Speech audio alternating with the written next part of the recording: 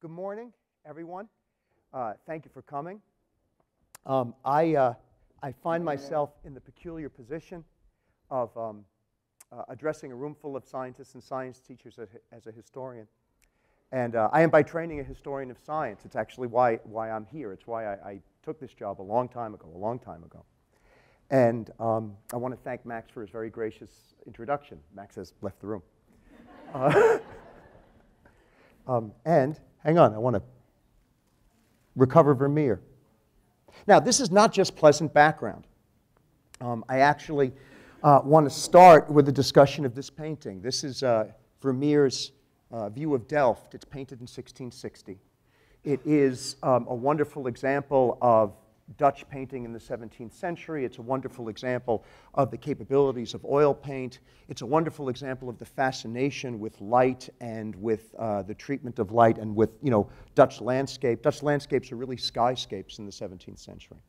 And I want to point something out. This painting very much represents the spirit of the 17th century, that emphasis on observation and the notion that, if you'd like, reality and understanding is transparent to human observation and human reason. This painting is done 20 years after Descartes publishes his work on optics. It's done 4 years before Robert Hooke publishes the first or the second work on microscopy. And so it is very much in the center of the scientific revolution. It's also painted the year that Isaac Newton enrolls at Cambridge University. And we can really appreciate Newton's chronology because he's just like us. He went to school at 18. He was Cambridge class of 1665. He had the sweatshirt and everything. And Newton publishes the Principia. This is Newton's tomb, by the way. Newton publishes the Principia in 1687.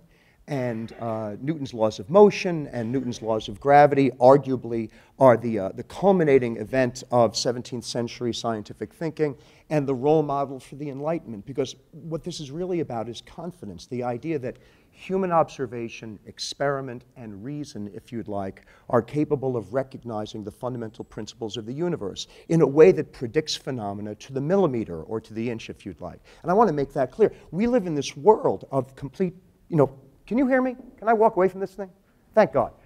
We live in this world of complete prediction. We live in this world where the space shuttle takes off from Florida and orbits the Earth, and it then lands in California. And if it is off by so much as 100 yards, we get very upset, and there are congressional inquiries. People brag about which window of a building military weapons can be directed through. We live in a world where if you know all of the forces, all of the vectors acting on a given body, that body's behavior can be predicted. That is new in the 17th century. It begins with Galileo. It reaches its culmination with Newton. And it really is testimony to, if you'd like, this newfound confidence that characterizes the European Enlightenment. And the proof of it is where they bury him. This is Westminster Abbey. This is a yeoman's son from Shropshire, I think. And he's buried 20 or 30 feet away from the kings of England. And if you look at this, it's very humbling. I mean, I've seen it. You go into the nave of Westminster. This is just to the left. And, Newton's body is in the box. And above him is this sphere that kind of, represents the universe. And Newton's statue is blazing at you. And he's got this expression on his eyes, like, this is what I did. What have you done? You feel very insignificant. But the real significance of Newton is not just in his work or in his physics, but it's in the effect he has on culture. Has everybody seen this film?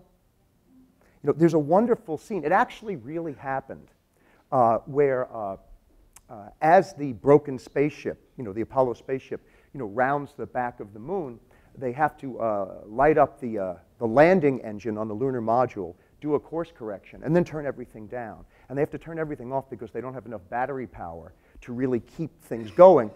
They need to preserve it so they can do re-entry. And so Tom Hanks or James Lovell turned to his crew and said, we just put Sir Isaac Newton in the driver's seat. And I want to point something out. They are in a craft about the size of a Volkswagen bus. There's 3 of them. In some places, the skin is 2 or 3 millimeters thick. They don't have enough oxygen. They have problems with CO2 absorbent. They have problems with batteries. They have problems, well, they have lots of problems, but they're not worried about the equations. They are literally willing to ride those equations home. You know, that's the confidence that is generated by Newtonian physics in general and by the Enlightenment in particular. And I actually asked Jim Lovell if this happened. He was here about 8 years ago because he lives in Lake Forest, and I got to sit at his table, not because I was very important, but because my wife is in the physics department, or at least she was. And I asked him if this happened, and he didn't want to talk about this. They really didn't talk about space at all. Jim Lovell spent the entire time speaking about his prostate problems, which was very upsetting. You know, it totally blows your view of astronauts. This is Georges Leclerc, the Comte de Buffon.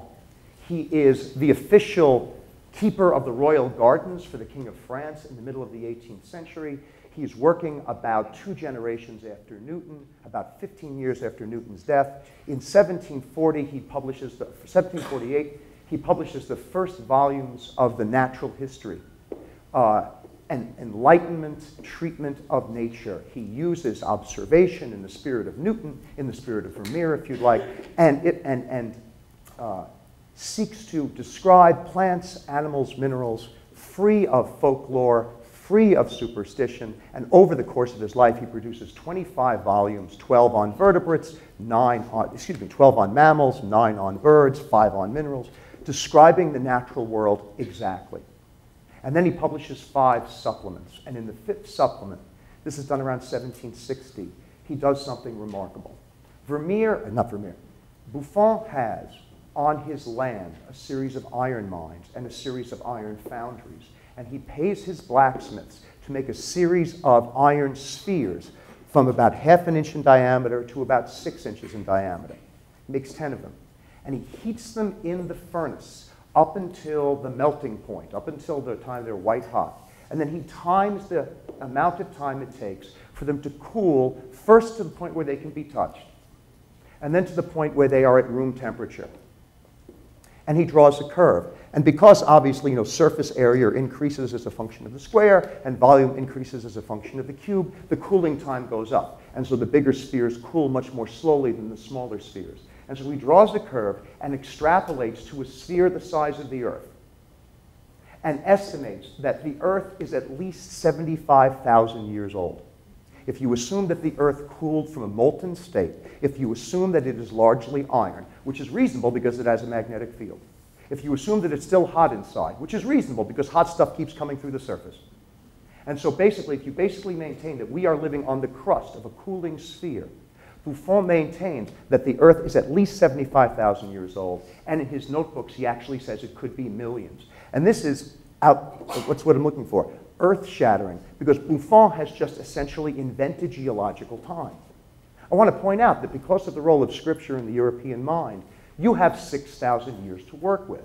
If you read Newton's unpublished notebooks, he actually says, you know, the first 2 or 3 days of creation could have been of indefinite length, because the sun isn't created until the 4th day.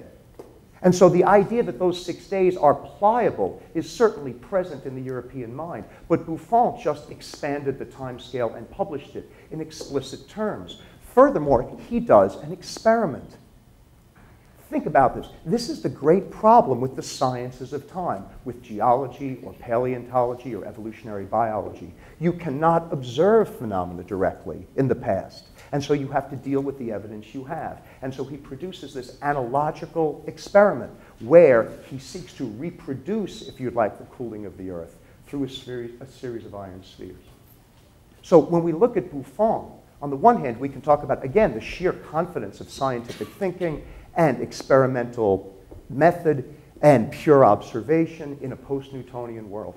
But we can also talk about this notion of the sciences of time, the idea that the past is suddenly a subject for scientific inquiry. And in the years after Buffon, this becomes, you know, an accelerated subject of interest. This is James Hutton. And in 1788, James Hutton publishes his theory of the Earth. And in Hutton's theory of the Earth, he argues that the world needs to be thought of essentially as a machine, as, if you'd like, a series of ongoing processes. Processes of deposition, processes of erosion. So if you look at the formation behind you, this is actually in his book. He's sitting in a boat, drawing this. And if you notice, there are a series of vertical strata at the bottom of the page. And then you have a layer of rubble. And then above you have a series of horizontal strata. Now, strata can only be laid down horizontally in water. So apparently, you have a series of horizontal strata that were created, laid down, and then somehow turned sideways, then elevated and eroded, then resubmerged. New strata are laid down above, then the whole thing is elevated, and then people start driving little wagons on the top. And so Hutton points out that the real nature of the Earth's past is about process. It's about understanding the processes of deposition and erosion that happen at a regular rate over immense amounts of time. And I want to point out there's something inherently Newtonian about this, the idea that process is central, because it's very easy to consider the Earth's past historically. First this happened, then this happened, and this happened. And Hutton makes the point that, if you like, sequential or linear approaches to natural history are misplaced. What's important is to understand the processes that cause these events. And he writes that the amount of time necessary for this goes far beyond Buffon. 2 generations after Buffon publishes his account of spheres, 20 years actually, Hutton writes, there is no vestige of a beginning, there is no sign of an end. The Earth is literally millions of years old. Now, it is around this time, in the early 19th century, that something very familiar starts to happen. Because while you can look at the Earth's past in terms of process, you can also look at the Earth's past in terms of, if you'd like, discrete events happening over time. And as fossil studies increase, and as the study of the Earth's strata becomes, what's the word I'm looking for, clarified, through the work of people like William Smith, an English surveyor who in the 1780s, as a hobby, starts to put the rock layers of England in chronological order.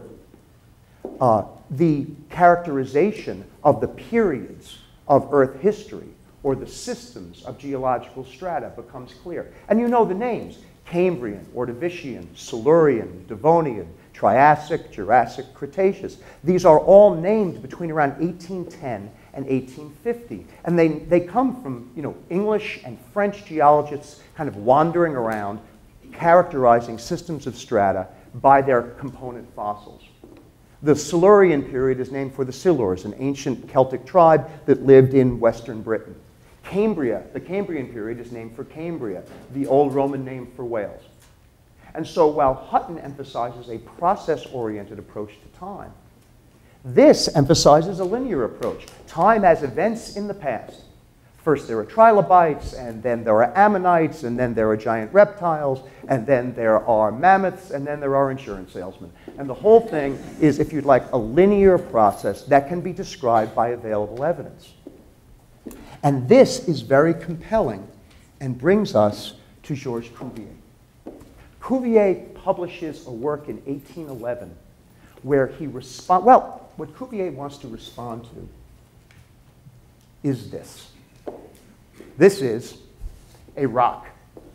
But it's not just a rock. I'm going to talk about it a little bit myself, partly because I grew up in a place that was filled with these things, and partly because I find myself fascinating. I grew up in Long Island. And Long Island is a glacial terminal moraine. It is literally the stuff pushed in front of the last ice sheet. So is Cape Cod. The next ice sheet, if it comes, will push it down to North Carolina.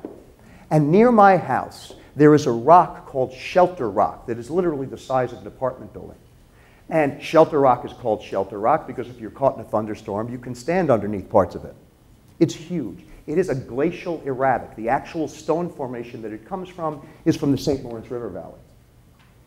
Cuvier is also, impressed by these. They are present throughout Europe, particularly in southeastern France, not too far from Switzerland. And by the way, we understand these things in terms of glacial movement. Continental ice sheets or alpine glaciers in times of glaciation also grow quite large. Continental ice sheets can move these rocks hundreds or thousands of miles from their point of origin. But the notion of continental ice sheets, the notion of ice ages, is not really understood until the 1830s and 40s, Cuvier is publishing in 1811, and so he asks a very simple question. If the world is the result of regular processes happening over immense amounts of time, the kind of thing that Hutton stresses, what regular process can move a rock the size of a house 500 miles? That's a good question. And Cuvier's answer is, it can't. The world for Cuvier is punctuated by terrible catastrophes, huge disasters, or I should say dramatic crustal events of volcanism, of flooding, of, I don't want to say plate tectonics, that would be anachronistic, but of crustal movement. And so for Cuvier, the emphasis is not on process. The emphasis is rather on event.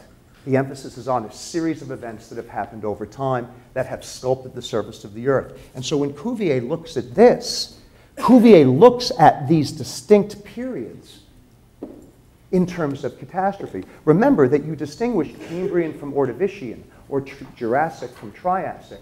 In terms of extinction, the fossils in the Triassic are different from the fossils in the Jurassic, which means something has killed a lot of things off. And Cuvier says, if you look at the boundaries between the periods, these are relatively sharp. So the boundaries between Triassic and Jurassic, between Silurian and Devonian, are in the end examples of disasters. These are the great catastrophes that have had an effect not just on the lithosphere, but on the biosphere.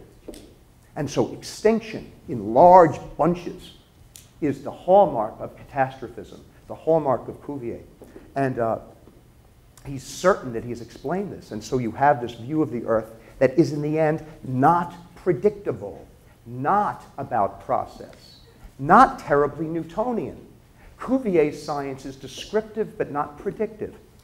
And Cuvier's view is very convincing until the work of this man. This is Charles Lyell.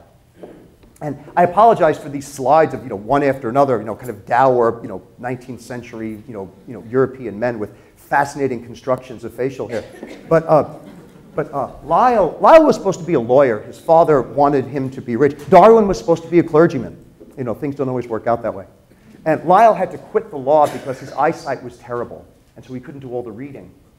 And he ultimately becomes a geologist. He ultimately redoes the science of geology, because what Charles Lyell does is 4 or 5 years of painstaking field work, where he travels through Europe, writing down phenomena, accounting for the different structures he sees. This is the most famous, iconic example from Lyell's work. This is the Temple of Serapis. It's in southern Italy. It's right near the volcano Mount Nuovo. And this is actually an illustration from Lyell's work. But a photograph works better. If you look at these columns, these are actually standing. The temple was built in, I think the 2nd century BC. And these are marble columns, and about 8 feet up from the base, you see, if you'd like, the effect of a marble boring bivalve mollusk. And so for about 4 or 5 feet, the marble is scarred by the damage wrought by these mollusks that literally bore into the marble and leave a little pit. Now, those mollusks can only live at the low tide level. And so when you look at this, something is very clear. This is not a mountain. This is a human-made building. And so since this building was built, this region of Italy has been flooded enough so that marine mollusks have bored into the marble, and then it's been re-elevated. And so Lyell points out, and by the way, there is no record of a catastrophic flood in the region. So these are ordinary changes in sea level.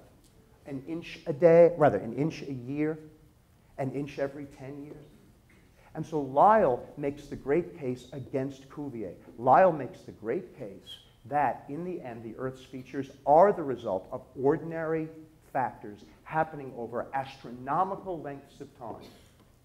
And more importantly, unlike Hutton, Lyell does the exhaustive empirical field work to justify this. These are Lyell's drawings of Mount Etna, the volcano in Sicily. And he talks about how the layers of the volcano clearly have developed over eons.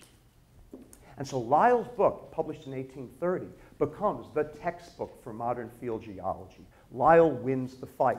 Catastrophism is vanquished. Cuvier is reduced to a footnote. And the idea that geology is the result of constant processes happening over time becomes textbook. Lyell, in fact, makes it clear that not only are these processes constant, but their scale and scope are constant. In other words, the processes you see today are the same as the ones in the past. There is no greater extent, there is no greater force involved. And on the one hand, you can argue that Lyell wants to talk about the world in constant terms, but there's something else going on here. Charles Lyell calls this book The Principles of Geology.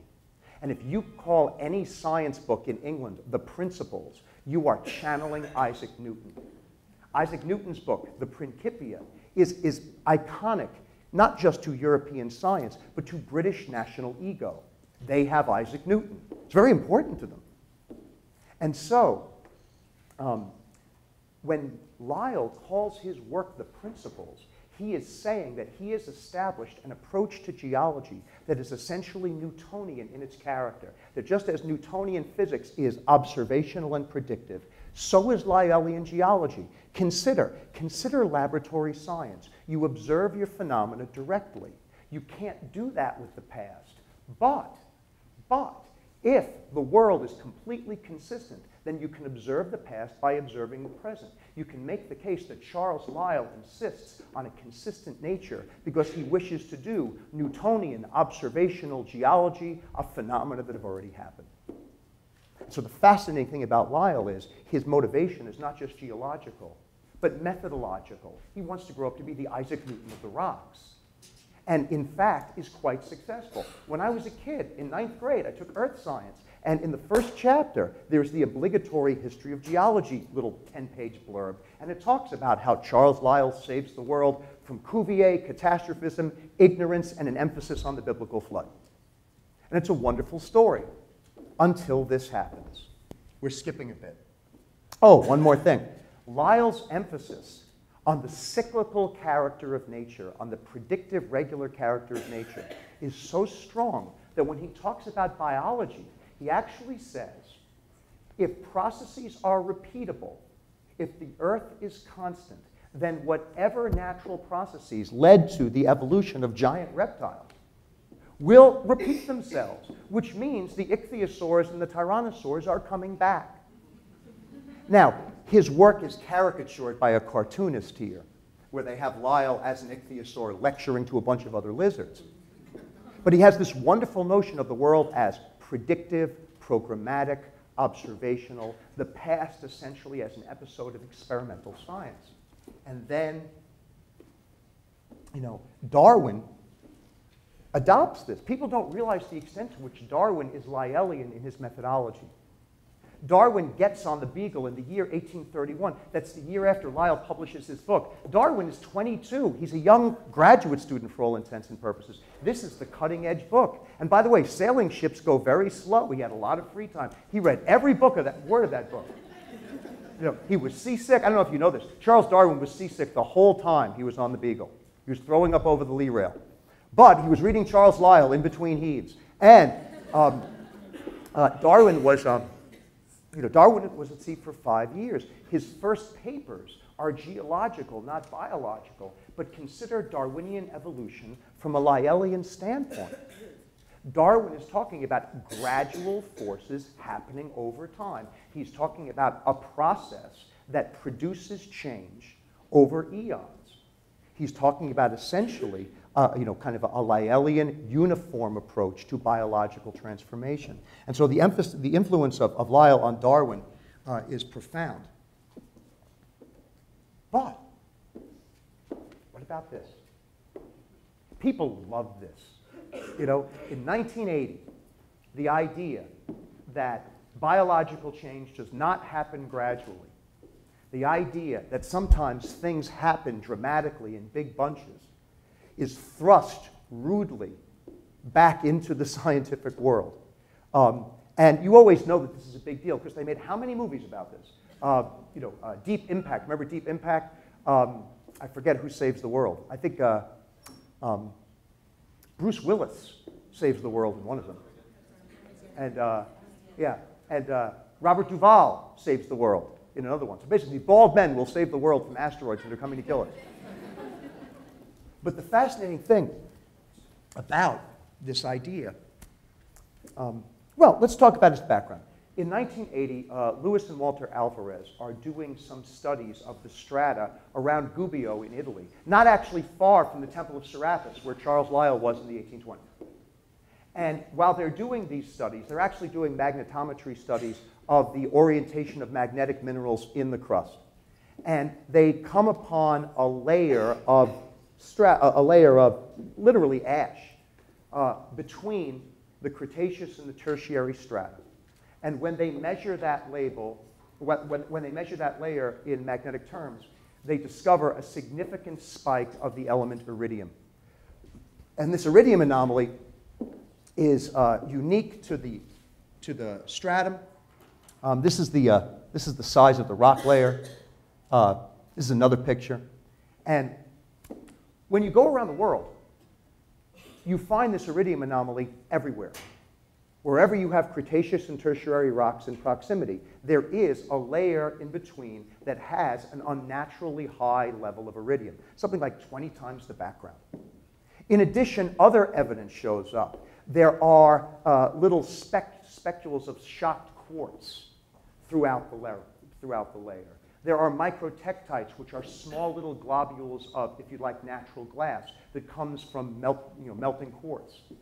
And they make a conclusion that you're all very familiar with, which was striking in 1980. They make the conclusion that the Earth was struck by a significant asteroid, or perhaps a comet, probably about a kilometer and a half in diameter. And that asteroid had a huge effect, obviously, on the biosphere. It put a lot of dust and water vapor into the air. If it hit in the oceans, it hid solar radiation for a period of time. Obviously, there would be a huge effect on the plankton, the phytoplankton in the oceans. The oceanic food chain would collapse. You would have a huge problem with predators on land. Obviously, large animals with huge food requirements would be adversely affected. And you would have a great global dying scenario. Now, I want to point out the boundary between Cretaceous and Tertiary is characterized by a big shift, a 65% extinction. And Cuvier would explain this in terms of a catastrophe. Lyell would say that gradual forces happen over time, and the fossil evidence does not actually mirror that gradualism. But what this event demonstrates is, in fact, that to some extent, they find the crater by doing some radar studies. They find it on the Yucatan Peninsula in Mexico, and I just found this today. I love these science photo library, like somebody took a picture of this 65 million years ago. But the internet's a wonderful thing. This is another one.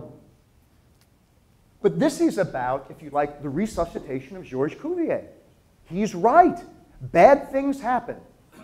Big, unpredictable, dramatic collisions, rocks hitting the Earth, dinosaurs dying. 65% of the species on the Earth go extinct. No land animal with a weight greater than 30 kilograms survives the close of the Cretaceous. And so all of a sudden, the idea that catastrophism can happen, that in fact maybe a uniform approach to the universe or to the world is incorrect, is revived. And people run with the ball. The best example is Stephen Jay Gould, who passed away recently. Now, Stephen Jay Gould, as a paleontologist, already supported a view of punctuated equilibrium, the idea that evolution happens in bursts, as opposed to the more gradualist approach represented by traditional Darwinism. And so Gould would argue that there are bursts of evolutionary steady state, followed by bursts of tremendous evolutionary creativity. And all of a sudden, and he's basing his conclusions on what the fossils tell him. He thinks that there are bursts of speciation and bursts of relative quiet in terms of the evolutionary past. All of a sudden, Stephen Jay Gould has a mechanism for his theory. And there's nothing scientists like better than a mechanism for what they already thought. And Stephen Jay Gould, for 10 years, published article after article about catastrophism, about punctuated equilibrium, about asteroid collision. And he goes so far as to point out that if we take this as a more common occurrence, if we assume that there's been more than one collision, then in fact most great extinctions are probably caused by unpredictable events, either extraterrestrial or not. And so in the end, evolution is just history. In the end, we can understand the processes of natural selection. And clearly, the processes of natural selection always operate. So if an asteroid hits the Earth, what you've done is created a very short-lived environment in which new traits are selected for by different, selective pressures. So Darwinian process still operates, but the dynamics of Darwin, the scale of time, is radically different. And Gould loves this idea. This is a slide of the Burgess Shale. It's a sedimentary formation in British Columbia in Canada. It's discovered in 1910 by an American paleontologist who fills the drawers in the Smithsonian Institution with fossils, describes them, and they are forgotten. They are re-examined in the 1980s, and that re-examination by some paleontologists at Cambridge produces a really fascinating view of life where all of a sudden the Cambrian period is filled with animals that are completely unrecognizable. New techniques of examining fossils in the 1980s. And by the way, these fossils are special. These are fossils of soft-bodied animals because the Burgess Shale represents an entire kind of pelagic community that is buried in a mudslide and rapidly fossilized. And so they are fossilized in anoxic conditions. So soft tissue survives long enough to be preserved. So all of a sudden you can look at animals in all of their anatomical complexity right after the Cambrian period, or right during the Cambrian period. And what Gould points out is that the Cambrian period has dozens and dozens of basic body plans, new animal phyla. And so he would argue that life in its earliest stages is more diverse than life in its later stages. And in fact, the body plans that survive and the body plans that die out are probably the result of an evolutionary lottery. If in the end evolution is the result of disasters rather than ordinary Darwinian competition, if in the end you die because a rock hits you, not because your neighbor outcompetes you, if in the end evolution is contingent and not predictive, or at least process-oriented, then in the end, the products of evolution are just a matter of chance. And so Gould points out that the animals that survive are no better than the animals that die out. And had random events been different, we could have had a very different evolutionary history. This is the champion of the Burgess Shale. This is the great predator of the Cambrian. The animal is named Anomalocaris. This is a 3.5-foot arthropod with a circular mouth with kind of a nutcracker mouth part and two shrimp-like appendages that stuff trilobites into its mouth. 3 feet long, the terror of the Cambrian Sea. And what Gould is saying is, had events been different, this remains dominant. And then he talks about this nondescript little fossil about 3 inches long.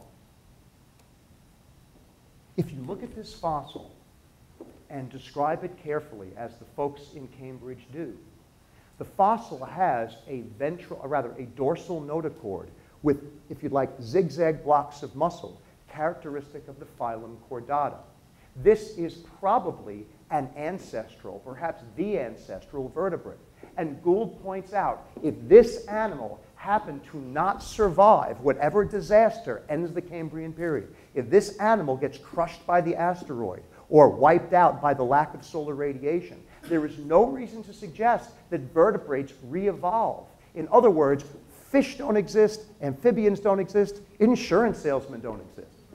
So there's this wonderful emphasis on evolutionary contingency, again, if you'd like, natural history as just history, as linear. If in the 1770s you went to the island of Corsica and kept Napoleon parents up all night drinking wine and playing backgammon so that they never do what leads to Napoleon, then there is no Napoleon and no Napoleonic Wars, and the world is different.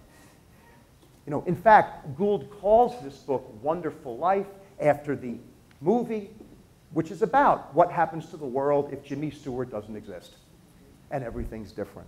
The question is Gould right? And in the end, the paleontological community rejects a lot of his ideas.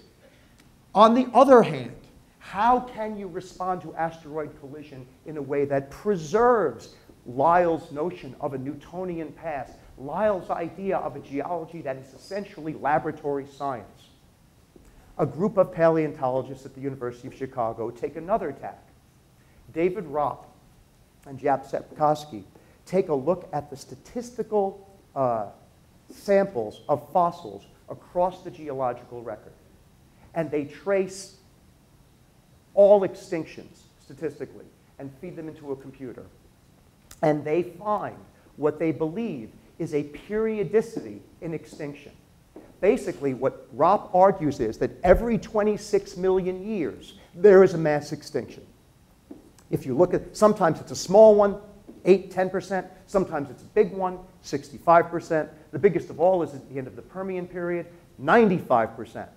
How do you explain this? Clearly nothing terrestrial, and so David Ropp goes to the astrophysicists and asks, how can we explain this? And the astrophysicists come up with nemesis.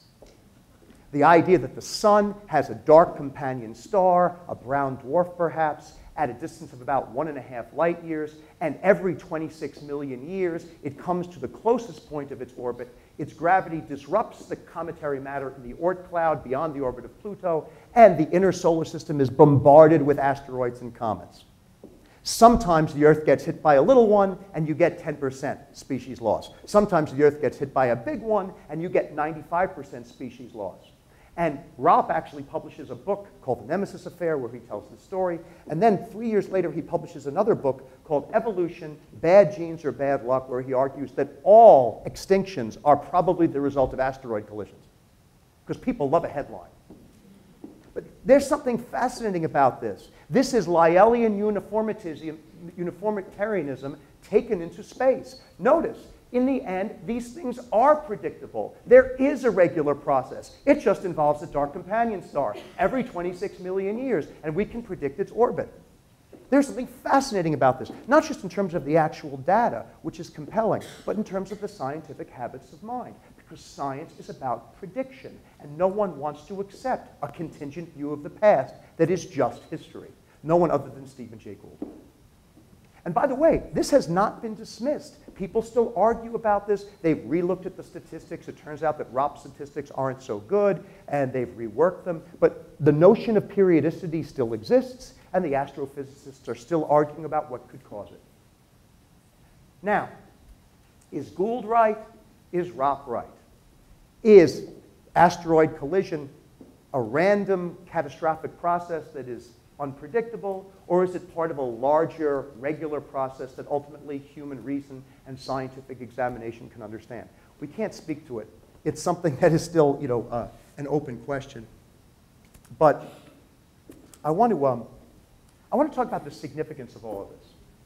Number one, it's intrinsically interesting. It's a great story. There's nothing better on a Friday when a blizzard is coming to listen to the history of geology. It warms up your day. I tell my wife history of geology stories all weekend. She loves it. But there's something else. On one level, this subject matter is extremely useful. I'm going to give a little commercial for the history of science. This subject matter is extremely useful if you are trying to, how can I put this, expose students to the nature of scientific method. The nice thing about the history of geology is it is eminently accessible, at least at a given level.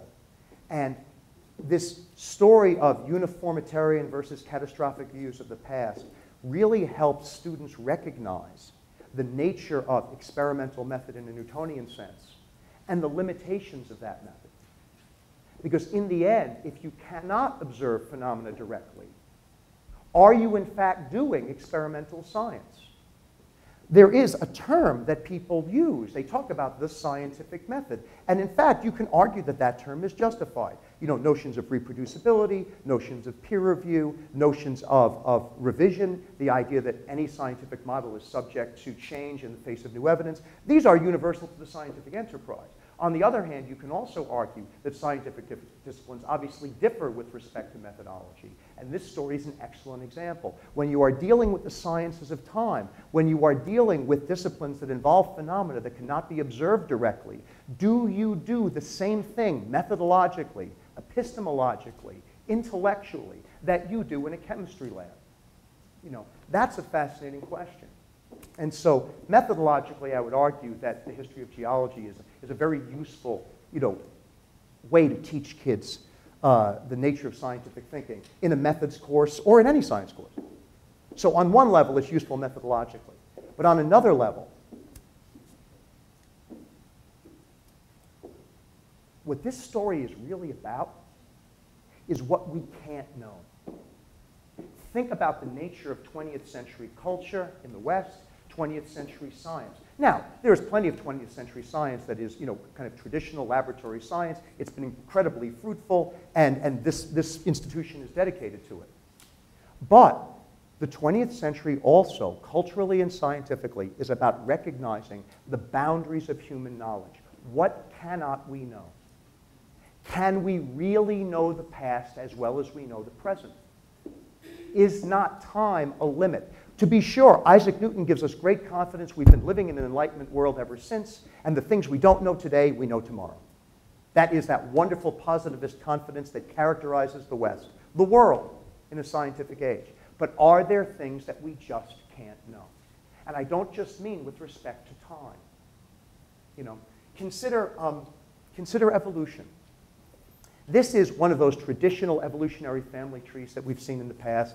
This is, the evolution of the horse. There's, Eohippus and Mesohippus and, Cruddihippus and slightly better hippus and even better hippus and then, Equus, awesome hippus. Now, this is the kind of linear look at evolution that is very deceiving. It implies that evolution is like technical change, that things happen in a direction. Obviously, these animals would branch out in different directions. This is the only representation I could find on the internet. But if you look at a traditional evolutionary family tree, they will use fossil species as the branch points. And so, for example, Eusthenopteron is a lobe-finned fish, and if you look at a traditional evolutionary family tree, you will have Eusthenopteron, and then you'll have a branch, and you'll have species of amphibians and other species of fish. And the assumption is that the fossils we have found are the branch points in evolution. In other words, we have found the fossils that represent the significant events in evolutionary change. And if you think about it, we don't really know that. We don't know that the fossils that we find, that the species that we found, are the species that have the mutation that changes the nature of the group. And so, since the 1980s, taxonomy has been cladistic rather than traditional. The idea that when you talk about evolutionary relationships, you have, if you'd like, a baseline, and the different lineages branch off in the order of their relationship to each other. But if you notice, the branch points aren't identified. We no longer claim to know which species represents the branch point between, bears and pinnipeds. We simply know that the branch existed. In other words, we recognize that this is something we cannot know. Consider quantum physics. Do you know if the cat in the box is dead or not? In the end, do you not recognize that because in the act of observing nature, you change nature, there are elements of nature that are not knowable precisely, only probabilistically? Einstein is wrong. Einstein is the avatar of Newtonian certainty. When Einstein says God doesn't play dice with the universe, he means in the end, we can know the universe with predictability. Special and general relativity are predictive theories. And Einstein, in the end, is set aside on this question. Because there is a point where, in the end, the act of observing changes nature. And so we are dealing with probabilities. When photons go through slits at the same time, it is testimony to our lack of to the limits of our ability to predict. So on the one level, this phenomenon is a very useful look at methodology. On a second level, this is a very good introduction to that 20th century notion of the limits of human certainty, to the limits of scientific thinking. And on the third level, we can go back to Vermeer. When you look at this, it seems like, how can I put this? A photograph. It's a very realistic painting. And you get the impression that observation has captured the essence of Delft, the city of Delft. And then you have to recognize something. It took Vermeer 3 months to paint this work. There were cloudy days, there were rainy days. There were days when there were fog. There were days when the coloring was different. There were days when the light was different. So does this represent the reality of Delft, Or does this represent the artist's imposition of order on disorder? In the end, is he not creating the notion of permanence, the notion of control, the notion of knowledge, where in fact a changing world is quite different from this? And I would like to contrast it with this. This is Van Gogh's painting of his bedroom. You can go see it at the Art Institute of Chicago. And people love this. They love its colors. They love its hominess. They kind of like the idea that Van Gogh is showing us where he lives. He even has a portrait of himself on the wall. But in the end, the artist has deliberately departed from every rule of perspective, every rule of three-dimensional representation. And he's done it in a way that is brutally honest. He is telling you, this is subjective. This is my view of the world. How much of the artist is in the art? For Vermeer, this is brutally clear. A lot. This is my view of the world. But you can argue that this is just as true for this painting. How much of the artist is in the art? How subjective are our views? How much of the scientist is in the science? How much of yourself gets put into theory? Especially when you're dealing with phenomena that are uncertain. How much of Stephen Jay Gould is in Gould's views of mass extinction? How much of Isaac Newton is in the notion of a periodic approach to the universe? And so the nice thing about the history of geology with respect to this kind of phenomenon of the pace of change is not just the way it illustrates scientific method, but the way it illustrates 20th century thinking. And so in epilogue, I just want to show you where this can go, this notion of predictability. In 1983, I was 20 years old, and I had hair. And in 1983, I went down to Washington, D.C. for some kind of a protest. I don't know why I was there. I was there to occupy some of the nicer bars in Georgetown. And while I was there, I stopped into the Smithsonian Institution, the Museum of Natural History, and they had this. This is a dinosauroid. This was actually an exhibit in the Smithsonian Institution, and the argument was simple. Clearly, asteroid collision is, if you'd like, a disaster that wipes out the dinosaurs, which means had it not happened, the dinosaurs may not have died out. They may not have lost to mammals in a fair evolutionary fight. We needed a rock to kill them. So, if they don't die, what would have happened? And the argument is that this particular bipedal bird-hip dinosaur with a significant brain cavity might have evolved into that.